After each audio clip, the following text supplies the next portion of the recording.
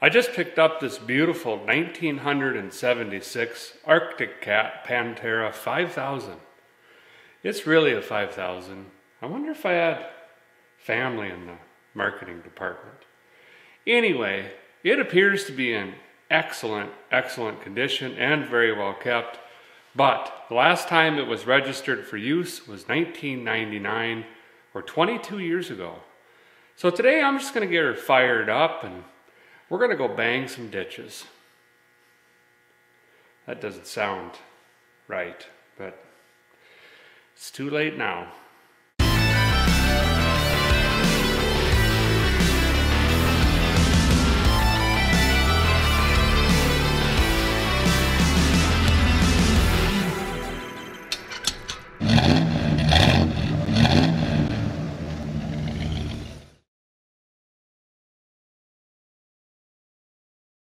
Derek's Buying Junk Tip 2316, subsection D. Hook your peepers in around you. Just give her a scan. Where are you at? What are you doing? Where are you at? If there's junk everywhere, stacked up in heaps, you're tripping on it. The feller can't find the thing to the stuff. You're in for a doozy. Now, there are some exceptions to that rule, so don't get angry at me there, guy. But what I'm getting at is, when I went to pick this sled up, you walk into this feller's barn, it was tidy. Everything had a place, it was clean, it was organized, it was well swept. The guy cares about stuff. This sled here was up on, what are they called? Pallets? Wood thing in a cube. Had a tarp on it, covered up, and it's got 914 dryer sheets in it for some reason, and mothballs. So, I mean, he cared about the machine. He actually had one just like it with the factory windshield, and I think it had some saddlebags on her. And I turned it down. I just didn't have the change at the time. So we ended up with this one here, and I think we have a really good shot just based on how this thing is looking. I'll pop the hood on this baby and let's take a gander at it. So before I get in the power barn and get that up, we'll kind of just walk around this old gal and talk about the Pantera model. Arctic Cat was kind of like Mopar. They had 87 made-up models. Most of them didn't mean much other than different stickers. Arctic Cat's kind of the same thing. The Pantera was known as kind of a powerful cruiser. So it's supposed to be comfortable on the trails and the ditches. But it shared the same engine as the El Tigre, which was actually factually the fastest snowmobile for several different years. And that should be a forced air Suzuki 2 carburetor engine in there, and we'll figure out here in a minute. But this one had some pretty cool options. You had the nice wood grain, nice gauge setup in here. This one's got 2,112 miles, which is fairly low for a 70s machine. Some you get 6,000, even up into 8,000, but then you don't know if the engine's original or not. By looking at this already, I think this is completely original. I've kind of already onced over the thing all the way down to the flap. Has the original Arctic Cat flap on it. But being this was a cruiser, had a nice little trunk area, and you had an extra little fuel tank back here just in case. Empty. More dryer sheets. Sparkulator. Heavily used. That doesn't look too good actually. Nothing else. Guy can get his brandy in there. These had hitch options and other things like that. And the other thing is, they were heavier than the El Tigre, but they're really not that heavy. I mean, a guy can throw these around pretty easily. Brake moves, throttle moves, lightning, no lightning, get a headlight on. Pretty basic stuff. This one is pull start only, so you just had on and off. Choke isn't stuck. Being stored indoors is huge. I'm not going to pull the rope. You'll see why in a minute. I got dryer sheets everywhere. Fiberglass is in great shape. I don't think this thing's been used or abused hardly at all. Not even a poker run. Bumper isn't caved in, so it hasn't rear-ended somebody at 48 miles an hour. Skis aren't toe in or toe out. That's pretty amazing. And this is that plush ride. Guy gets the shockulator up here on the old spring. Now we got luxury going on. Most of the Arctic Cats this gets broken, chipped off, and that's from guys just being careless and slamming the hood down. So that's one of the very first things I look at. I mean, this thing's really been taken care of. Hasn't been twisted up. This is a snow stuff. Windscreen, that's aftermarkets. The originals, of course, are up here for some reason. Straps are busted off. That's no big deal. I think I got some actually. That's pretty well fogged up. Tunnel's in good shape. You want to look for wrinkles right here. That's from hitting culverts. This is a little bit kittywampus, so I'm going to take a look at that closer. But it's not bent. I'm not seeing any huge wrinkles in there, nor on the other side. And then the confirmed age on these Arctic kitties, there's this tunnel tag in all of them. Well, it should be there. This one is 6 of 76, and this is when they were making them in Thief River Falls, Minnesota. And then here's that tag, December of 99. Now that doesn't mean that was the last time that it ran. I have no idea or no way of telling, but I don't know why it would be a good running machine and you wouldn't license it up and go scoot it around, I guess, but hard to say. But yeah, overall, I think I got a pretty good deal on it. I am gonna probably eventually polish the tunnel up, get the seat recovered and stuff like that, but let's get the power barn open, see what we got going under there, and then we'll roll it on its side and take a look at the skis and the track and everything else. Got her propped up here. Got some life left in these rods, those should be fine. The Hyfax skidders, sliders, track bobbers. These look great. In fact, they must have been replaced right before it was put up. They're faded, but I mean, they're in really good shape still. So that's nice. Track's cleated. It does have some dry rotting in it, but it's an old school. See that Arctic Cat, that A? That's really cool. Bogies look fine, no excessive wobble. The springs aren't busted. Sometimes you'll find that these are snapped. Shock isn't blown out or bent. So I mean, overall, it's rideable. We'll need a track pretty soon. That dry rotting, it's going to start ripping and coming apart. But it's a good going to town in the ditch unit for sure.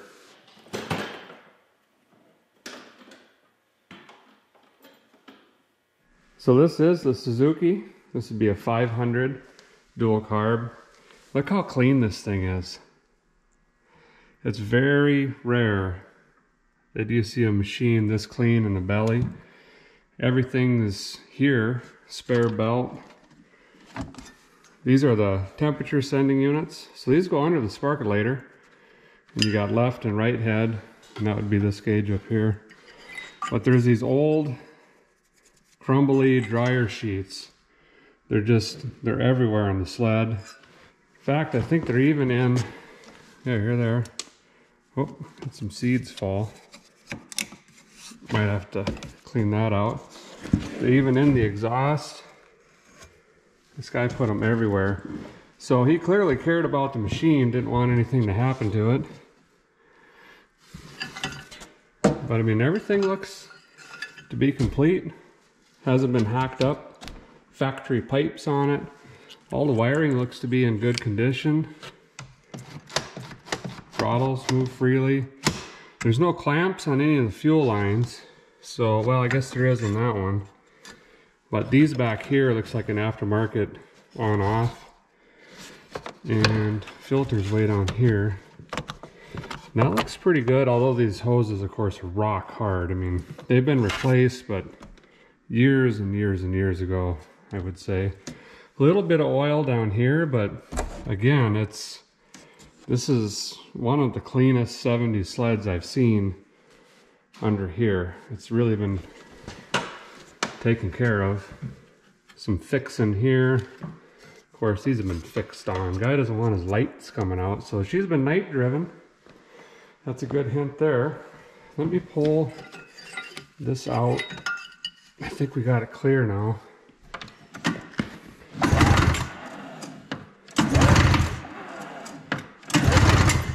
Sounds like great compression. Let me pull the gas cap, see what we got. This says it's empty, but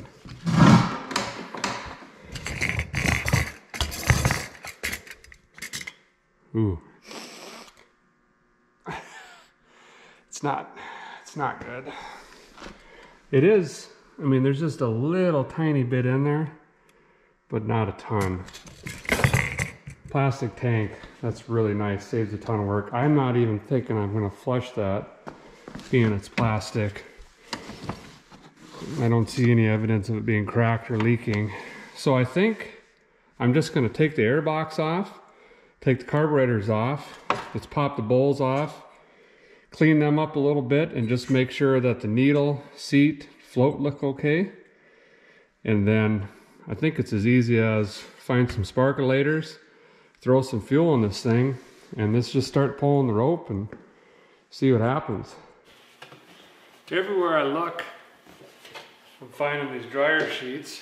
Maybe it does work. I don't know. Do you guys use dryer sheets or mothballs or what have you? I've used dryer sheets before, but I can't really say that they worked, but maybe they do. I don't know. You guys can put it down in the comments. If you've got anything to keep mice away, I'd sure like to know. I'm having a heck of a time. Nothing in here. Oh, there's a baffle in here. And that must have kept the mice from getting all the way in. There were some seeds that came out of here when I pulled that one sheet out. Take the boots off the back of the fuel making happeners, and this air box should be able to come out of here. I don't know which direction it comes out, but we'll figure it out. This way? Maybe. There we go. Oh, lots of silicone around the inlets here. Man, this thing is clean. Again, that was a fuel inlet hose and no clamps. Just easily slid off. I don't know if he was in the middle of changing out filters or changing out hoses. These are obviously different, but I'm gonna have to put some clamps on those. That doesn't make sense to me. Wow, how long are these? Wow, really clean. Really clean. We might not have much work to do today, which is nice. I'm ready to just go ride. Same story. Of course, they smell like varnish oil, but they are very clean. So these have been siliconed up. I don't know if this was cracked off or if it was just leaking. Not that it's doing a ton. I'm not quite sure what. Oh yeah, they're cracked. So I'm gonna have to redo that, I guess. And look how clean it is in here. That's pretty crazy. But yeah, these didn't have any clamps on it. Easily pulled right off. These are exceptionally clean. So take these clamps off, and I don't know if I want to pull these choke cables out. So I might just swing them over here, get some paper towels down, snip off the old bowl of the carburetor. Hopefully I can get it off without breaking that gasket, because then we're up a creek without a paddle. I wanted to knock this out quick so I could start drying. I did the same exact thing, but I used the black Permatex. I think there must have been that clear window silicone on there, and gas and oil will eat that up. This will withhold a little bit better. Skiddios. Got this side off, flipped the belt guard up, got the speedo cable out of the way. Then I can actually get to the screw there. Being really gentle here, I don't want to break these boots. They're fairly soft yet, which is great. Uh-huh. Yep. Mm-hmm. Okay. Yep. Mm-hmm. This would be the right one as you're riding it. Crack this open. See what we got in here. I'm going to guess that this guy probably cleaned everything before he stuck these in storage, just by looking at this sled. Gentle, gentle. Derek, be gentle. Gentler. Oh, I didn't break it. Floats are moving. That's great. Needle stuck. Very typical. I'm going to get something to press this pin out, and then I can work this needle free with just some carb cleaner. Don't pull them out with pliers to score them up, but shoot some juice in there. She'll loosen up, and then we'll see if we got to emery cloth it or just be really delicate and shine it up a little bit so it doesn't stick anymore. I'm in a predicament here on this fuel make it happener, and I wanted to show you guys this in case you run across it. In order to remove the needle and seat, this little pin right here has to come out that goes across there and holds this. This one's been flattened or tampered on this side, and it's not impossible, but getting this pin out is quite a bit of work and pretty touchy. If you get too rambunctious, I don't know the technical term, but this tower or these stems, you can snap these. Then you're JB welding it or buying another carburetor. So I'm actually going to leave this alone, and even though that needle is stuck, I'm just going to set it up like this, and then I'm going to take some juice and just try to work it free this way while it's in there. And as you can see, that's not in my favor yet. There she goes. Now she's starting to work free. Put it over here now. There. So I'll keep working on that and make sure that this is going to be moving freely. So that's now resolved that. I'll run some more through there just to make sure it's not going to stick again. Otherwise, these carbs look like they're in very good shape. One of these floats was sticking like that. There it comes. I'll shoot some juice in here too, lubricate these up. But these have definitely been cleaned before it was stored. This is the left carb now. Didn't break the gasket. There is some dirt in this one. Yeah, another stuck needle. Same story here. I'm just going to clean her out just like this and hope that I can break her free. There she goes. Yes. Yep. Yep. Okay.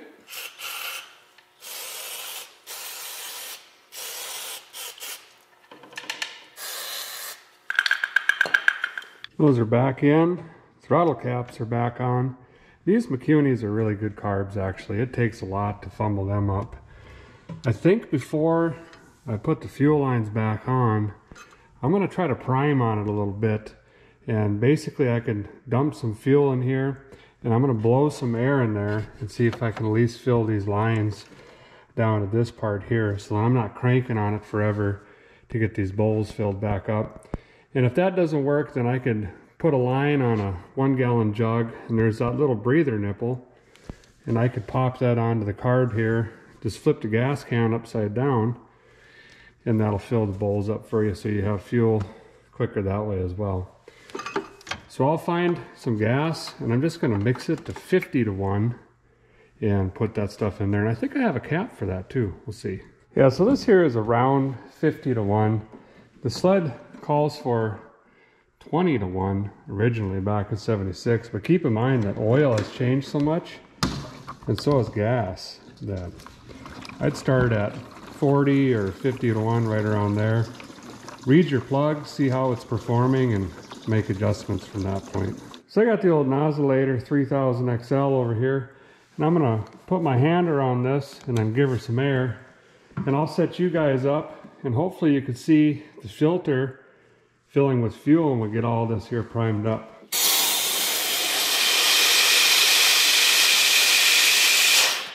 There we go. And then I'll switch this back to off. Well, we got the fuel system all figured out. Carburetor's cleaned up. Got the lines primed. Let's see if we got some lightning, and then we'll go to just throwing out the old back. Looking forward to it. Nope. Grab some NGKs here. Stuck one in. Just going to lay it across the head. And basically, we're looking for lightning anywhere in this region. And we're going to call that good.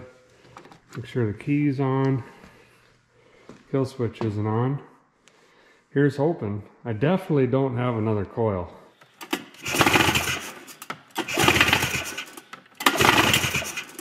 Oh, a little bit.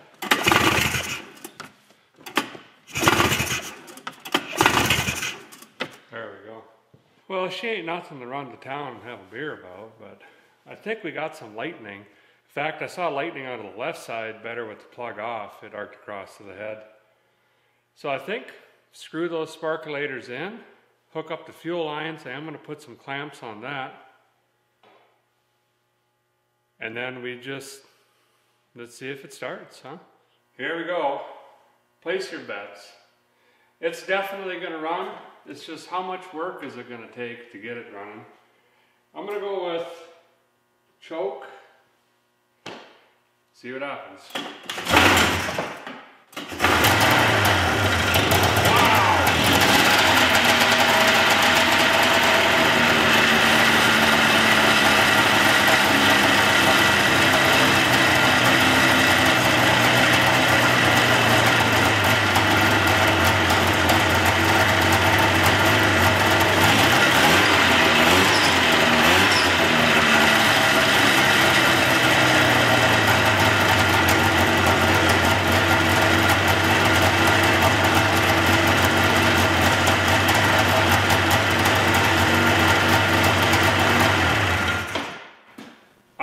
Unbelievable. That was okay. That was not expected. This thing runs amazing. Wow. 2 poles. I didn't even get the yell, bring the thunder. That's just wild. I think I've got myself a really good running machine here. I'm gonna wait about another half hour. I'll get the air box back on and everything else, and then I'll fire it up again for you guys and let you guys hear it run a little bit more. In the meantime, I'll check the oil here, look over a couple other things. Brake pads look fine. Just make sure she's ready to go out and hit the ditch. Because, you know, I'm going to do the right thing, and I'm just planning on going several miles from the shop since I know nothing about this sled and the reliability of it, because I found some finger drifts. They look pretty good, so got to get in them. I got updates. Scooted it around the shop, I don't know, 3-4 times till my face fell off. Got her up to temp, did the old, will it shut down? It did. And then will she fire back up? It did. I even got tail lips and a headlamp. I mean, it's ready to go to town. I trust it. So I'm gonna get the overalls on, throw a brain bucket on, and jam it in the ditch. I got, I don't know, 8, 9, 10 miles, something like that. Just drove by there in my pickup this morning. It's about as deep as snow we're gonna get around here. Got some finger drifts. I just like smashing into them. So I'll take you guys with me, and hopefully I don't gotta walk on home. I do have a name for it already, Daryl, after Daryl Abbott, formerly a Pantera. And I think it suits it well. It's got a vulgar display of horsepower, I'll tell you that much.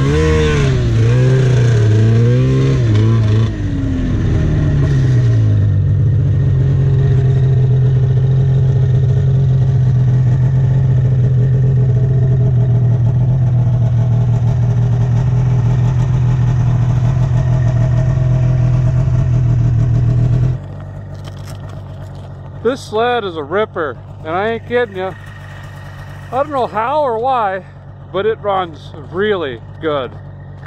I'm gonna get another half hour, 45 minutes of riding in. Mazel. Just keep scooting that way. If you guys want to see more sled content, post down below, please. I take a look at those often. Thanks guys for watching. We'll see you next time.